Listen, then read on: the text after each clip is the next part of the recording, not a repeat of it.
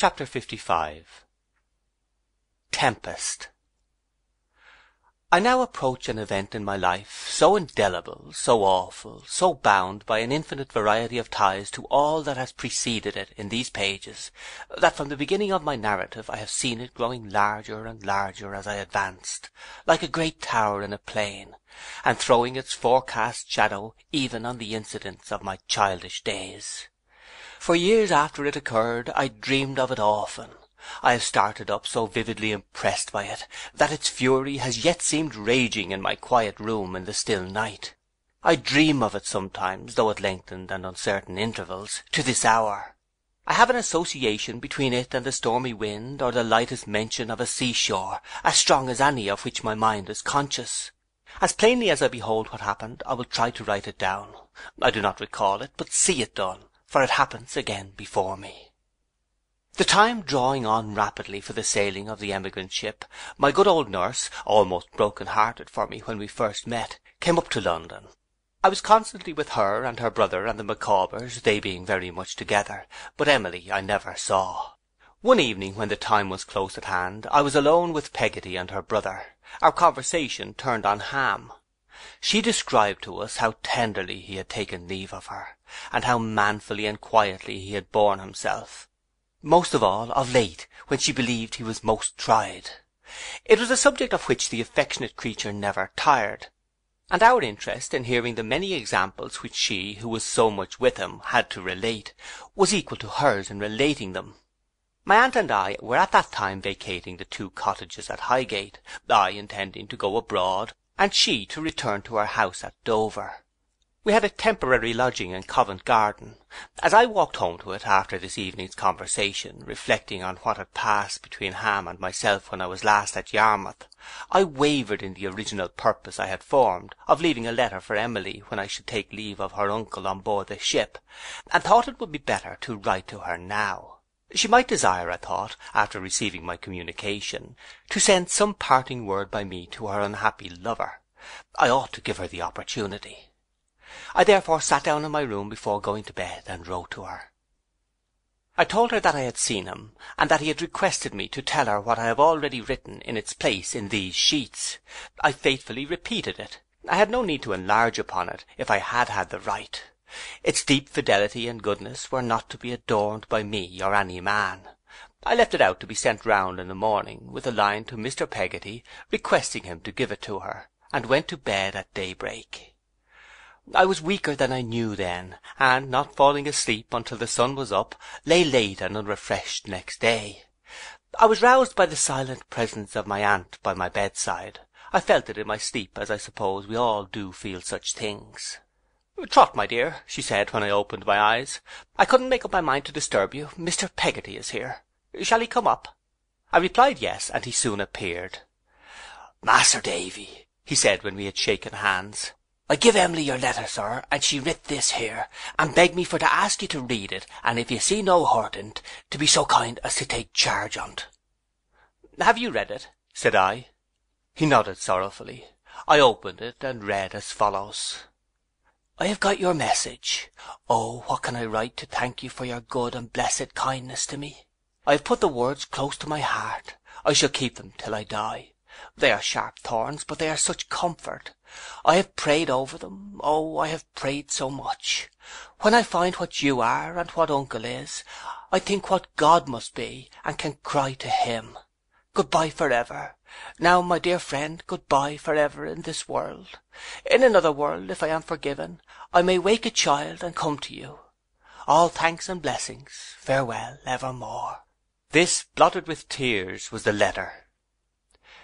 "May I tell her as you do'n't see no hurt in't, and as you'll be so kind as to take charge on't, Master Davy?" said Mr. Peggotty when I had read it. "Unquestionably," said I, "but I am thinking—" "Yes, Master Davy?" "I am thinking," said I, "that I'll go down again to Yarmouth. There's time, and to spare, for me to go and come back before the ship sails. My mind is constantly running on him in his solitude.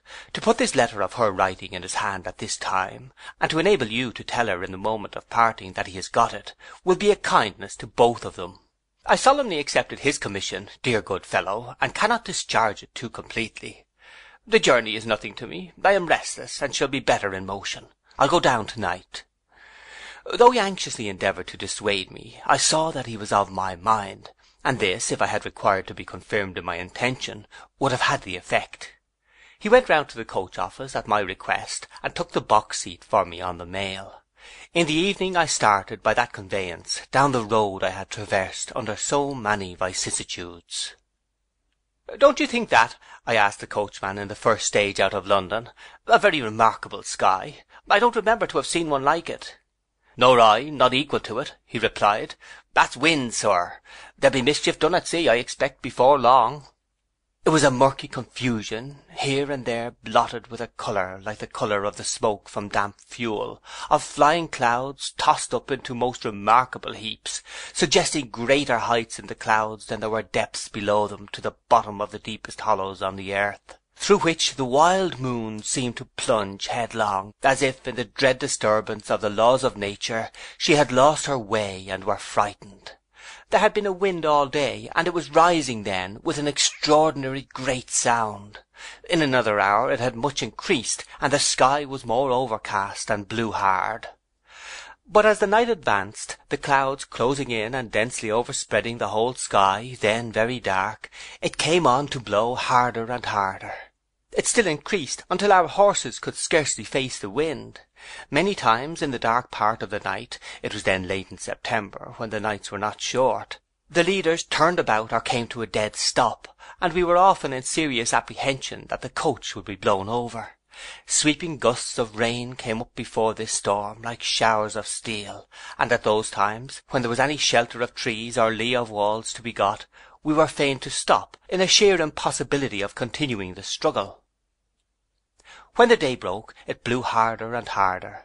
I had been in Yarmouth when the seamen said it blew great guns, but I had never known the like of this, or anything approaching to it. We came to Ipswich very late, having had to fight every inch of ground since we were 10 miles out of London. We found a cluster of people in the market-place, who had risen from their beds in the night fearful of falling chimneys. Some of these, congregating about the inn-yard while we changed horses, told us of great sheets of lead having been ripped off the high church tower, and flung into a by-street, which they then blocked up. Others had to tell of country people coming up from neighbouring villages, who had seen great trees lying torn out of the earth, and whole ricks scattered about the roads and fields. Still there was no abatement in the storm, but it blew harder. As we struggled on, nearer and nearer to the sea, from which this mighty wind was blowing dead on shore, its force became more and more terrific. Long before we saw the sea, its spray was on our lips and showered salt rain upon us. The water was out over miles and miles of the flat country adjacent to Yarmouth, and every sheet and puddle lashed its banks, and had its stress of little breakers setting heavily towards us. When we came within sight of the sea, the waves on the horizon, caught at intervals above the rolling abyss, were like glimpses of another shore with towers and buildings. When at last we got into the town, the people came out to their doors, all aslant, and with streaming hair, making a wonder of the mail that had come through such a night. I put up at the old inn, and went down to look at the sea, staggering along the street, which was strewn with sand and seaweed and with flying blotches of sea foam, afraid of falling slates and tiles, and holding by people I met at angry corners. Coming near the beach, I saw not only the boatmen, but half the people of the town lurking behind buildings, some now and then braving the fury of the storm to look away to sea, and blown sheer out of their course in trying to get zigzag back. Joining these groups, I found bewailing women whose husbands were away in herring or oyster boats, which there was too much reason to think might have foundered before they could run in anywhere for safety. Grizzled old sailors were among the people, shaking their heads as they looked from water to sky, and muttering to one another. Ship owners, excited and uneasy, children huddling together and peering into older faces. Even stout mariners, disturbed and anxious, levelling their glasses at the sea from behind places of shelter, as if they were surveying an enemy. The tremendous sea itself, when I could find sufficient pause to look at it, in the agitation of the blinding wind, the flying stones and sand, and the awful noise, confounded me. As the high watery walls came rolling in, and, at the highest, tumbled into surf, they looked as if the least would engulf the town. As the receding waves swept back with a hoarse roar, it seemed to scoop out deep caves in the beach, as if its purpose were to undermine the earth. When some white-headed billows thundered on and dashed themselves to pieces before they reached the land, every fragment of the late whole seemed possessed by the full might of its wrath, rushing to be gathered to the composition of another monster. Undulating hills were changed into valleys. Undulating valleys, with a solitary storm bird sometimes skimming through them, were lifted up to hills. Masses of water shivered and shook the beach with a booming sound. Every shape tumultuously rolled on as soon as made, to change its shape and place, and beat another shape and place away. The ideal shore of the horizon, with its towers and buildings, rose and fell. The clouds fell fast and thick. I seemed to see a rending and upheaving of all nature. Not finding Ham among the people whom this memorable wind, for it is still remembered down there as the greatest ever known to blow upon that coast, had brought together, I made my way to his house. It was shut, and as no one answered to my knocking, I went by back ways and by lanes to the yard where he worked. I learned there that he had gone to Lowestoft to meet some sudden exigency of ship repairing, in which his skill was required, but that he would be back tomorrow in good time. I went back to the inn, and when I had washed and dressed and tried to sleep, but in vain, it was 5 o'clock in the afternoon. I had not sat 5 minutes by the coffee-room fire when the waiter, coming to stir it, as an excuse for talking, told me that 2 colliers had gone down, with all hands, a few miles away, and that some other ships had been seen labouring hard in the roads, and trying in great distress to keep off shore. Mercy on them and all poor sailors, he said, if we had another night like the last. I was very much depressed in spirits, very solitary, and felt an uneasiness in Ham's not being there, disproportionate to the occasion. I was seriously affected, without knowing how much, by late events, and my long exposure to the fierce wind had confused me. There was that jumble in my thoughts and recollections, that I had lost the clear arrangement of time and distance. Thus, if I had gone out into the town, I should not have been surprised, I think, to encounter someone who I knew must be then in London. So to speak, there was in these respects a curious inattention in my mind. Yet it was busy too with all the remembrances the place naturally awakened, and they were particularly distinct and vivid. In this state, the waiter's dismal intelligence about the ships immediately connected itself, without any effort in my volition, with my uneasiness about Ham. I was persuaded that I had an apprehension of his returning from Lowestoft by sea, and being lost. This grew so strong with me that I resolved to go back to the yard before I took my dinner, and ask the boat builder if he thought his attempting to return by sea at all likely. If he gave me the least reason to think so, I would go over to Lowestoft and prevent it, by bringing him with me. I hastily ordered my dinner and went back to the yard. I was none too soon, for the boat builder, with a lantern in his hand, was locking the yard gate. He quite laughed at me when I asked him the question, and said there was no fear, no man in his senses, or out of them, would put off in such a gale of wind, least of all Ham Peggotty, who had been born to seafaring. So sensible of this beforehand, that I had really felt ashamed of doing what I was nevertheless impelled to do, I went back to the inn. If such a wind could rise, I think it was rising. The howl and roar, the rattling of the doors and windows, the rumbling in the chimneys, the apparent rocking of the very house that sheltered me, and the prodigious tumult of the sea, were more fearful than in the morning. But there was now a great darkness besides, and that invested the storm with new terrors, real and fanciful. I could not eat, I could not sit still, I could not continue steadfast to anything. Something within me, faintly answering to the storm without, tossed up the depths of my memory and made a tumult in them. Yet in all the hurry of my thoughts, wild running with the thundering sea, the storm and my uneasiness regarding Ham were always in the foreground. My dinner went away almost untasted, and I tried to refresh myself with a glass or two of wine. In vain. I fell into a dull slumber before the fire, without losing my consciousness either of the uproar out of doors, or of the place in which I was. Both became overshadowed by a new and indefinable horror, and when I awoke, or rather when I shook off the lethargy that bound me in my chair, my whole frame thrilled with an objectless and unintelligible fear. I walked to and fro, tried to read an old gazetteer, listened to the awful noises, looked at faces, scenes, and figures in the fire. At length the steady ticking of the undisturbed clock on the wall tormented me to that degree that I resolved to go to bed. It was reassuring on such a night to be told that some of the inn servants had agreed together to sit up until morning. I went to bed exceedingly weary and heavy, but on my lying down all such sensations vanished as if by magic, and I was broad awake with every sense refined. For hours I lay there, listening to the wind and water, imagining now that I heard shrieks out at sea, now that I distinctly heard the firing of signal guns, and now the fall of houses in the town.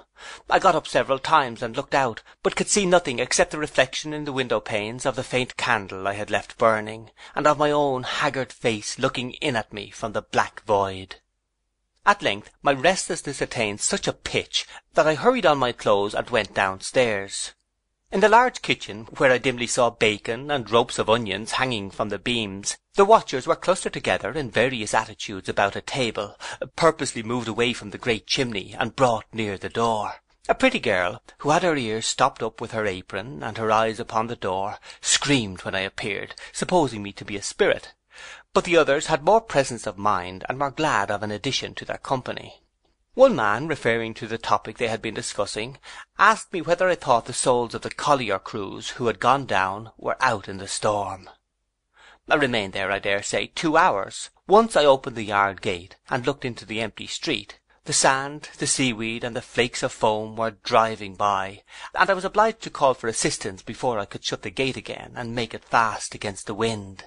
There was a dark gloom in my solitary chamber when I at length returned to it, but I was tired now, and, getting into bed again, fell off a tower and down a precipice into the depths of sleep. I have an impression that for a long time, though I dreamed of being elsewhere and in a variety of scenes, it was always blowing in my dream. At length I lost that feeble hold upon reality, and was engaged with 2 dear friends, but who they were I don't know, at the siege of some town in a roar of cannonading. The thunder of the cannon was so loud and incessant that I could not hear something which I much desired to hear, until I made a great exertion and awoke. It was broad day, 8 or 9 o'clock, the storm raging in lieu of the batteries, and someone knocking and calling at my door. "What is the matter?" I cried. "A wreck, close by." I sprung out of bed and asked what wreck. "A schooner from Spain or Portugal, laden with fruit and wine. Make haste, sir, if you want to see her. It's thought down on the beach she'll go to pieces every moment." The excited voice went clamouring along the staircase, and I wrapped myself in my clothes as quickly as I could, and ran into the street. Numbers of people were there before me, all running in one direction, to the beach. I ran the same way, outstripping a good many, and soon came facing the wild sea. The wind might by this time have lulled a little, though not more sensibly than if the cannonading I had dreamed of had been diminished by the silencing of half a dozen guns out of hundreds. But the sea, having upon it the additional agitation of the whole night, was infinitely more terrific than when I had seen it last. Every appearance it had then presented bore the expression of being swelled, and the height to which the breakers rose, and, looking over one another, bore one another down and rolled in interminable hosts, was most appalling. In the difficulty of hearing anything but the wind and waves, and in the crowd and the unspeakable confusion, and my first breathless efforts to stand against the weather, I was so confused that I looked out to sea for the wreck, and saw nothing but the foaming heads of the great waves. A half-dressed boatman standing next to me pointed with his bare arm, a tattooed arrow on it pointing in the same direction, to the left. Then, oh great heaven, I saw it, close in upon us.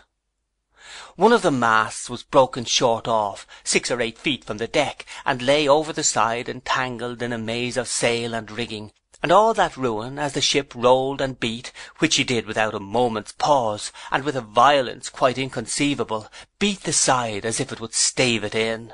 Some efforts were even then being made to cut this portion of the wreck away, for, as the ship, which was broadside on, turned towards us in her rolling, I plainly descried her people at work with axes, especially one active figure with long curling hair, conspicuous among the rest. But a great cry, which was audible even above the wind and water, rose from the shore at this moment.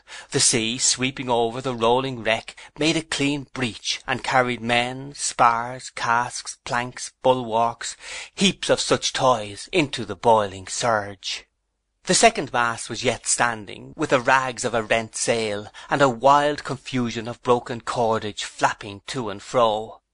The ship had struck once, the same boatman hoarsely said in my ear, and then lifted in and struck again.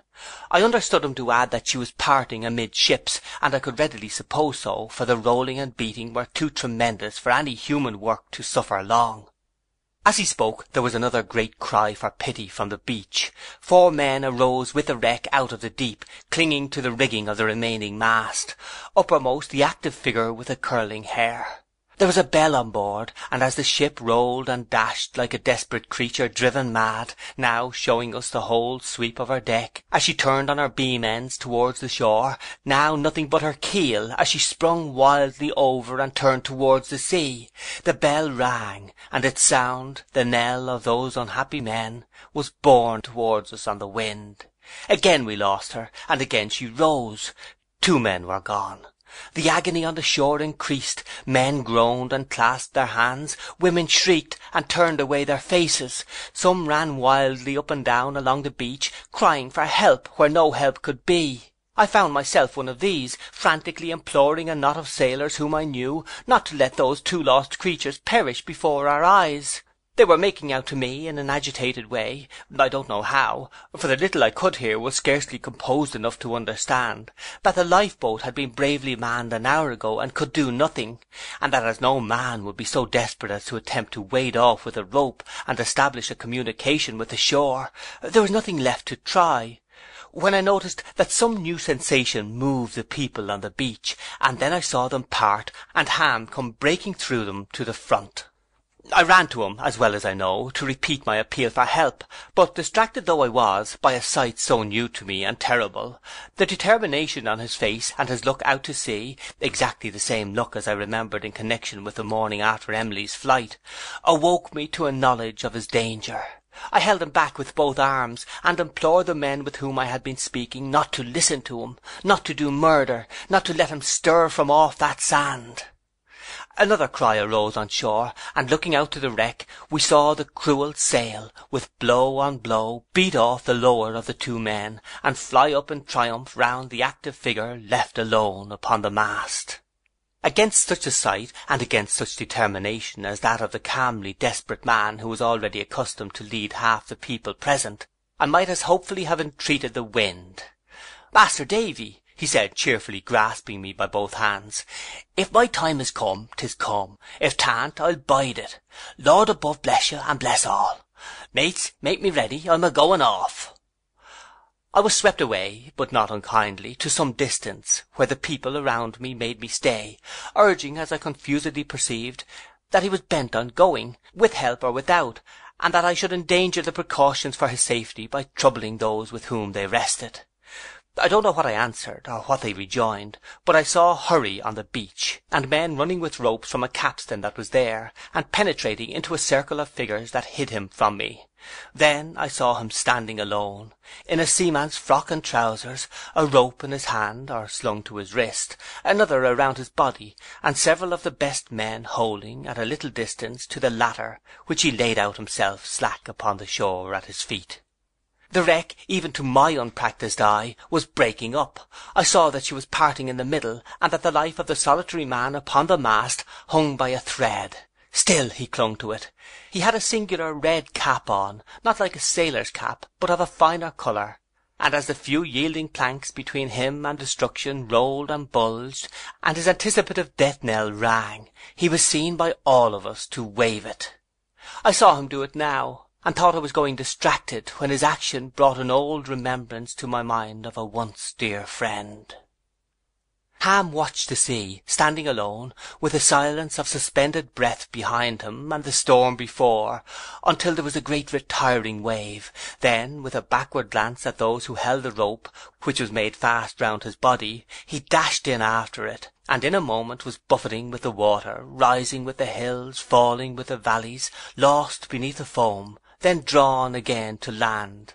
They hauled in hastily.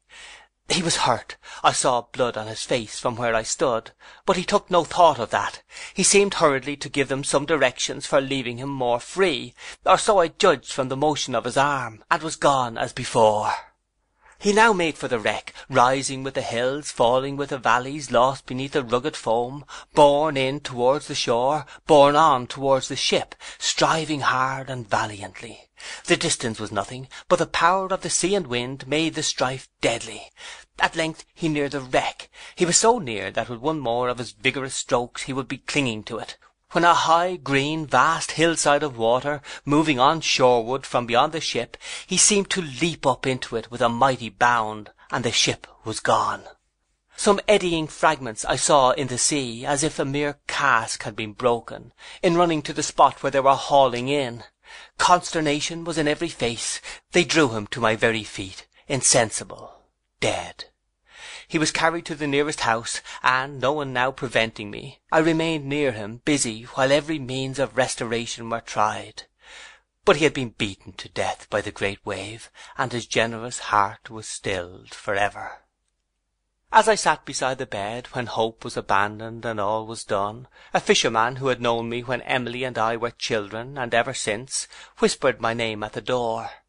"Sir," he said, with tears starting to his weather-beaten face, which with his trembling lips was ashy pale, "will you come over yonder?" The old remembrance that had been recalled to me was in his look. I asked him, terror-stricken, leaning on the arm he held out to support me, "Has a body come ashore?" He said, "Yes." "Do I know it?" I asked then. He answered nothing. But he led me to the shore, and on that part of it where she and I had looked for shells, 2 children, on that part of it where some lighter fragments of the old boat, blown down last night, had been scattered by the wind, among the ruins of the home he had wronged, I saw him lying with his head upon his arm, as I had often seen him lie at school.